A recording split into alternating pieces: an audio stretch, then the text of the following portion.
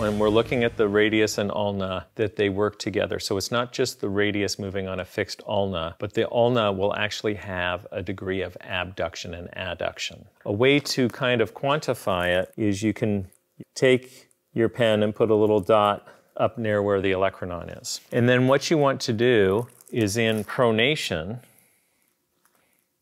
you kind of draw a line on where the ulnar styloid is.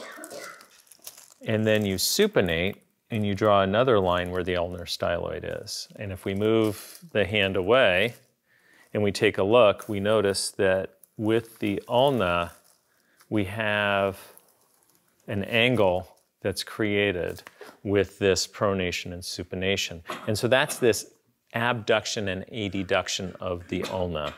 So I want everyone to take a look at that, and then we'll explain the glides or the arthrokinematics that goes along with the osteokinematics.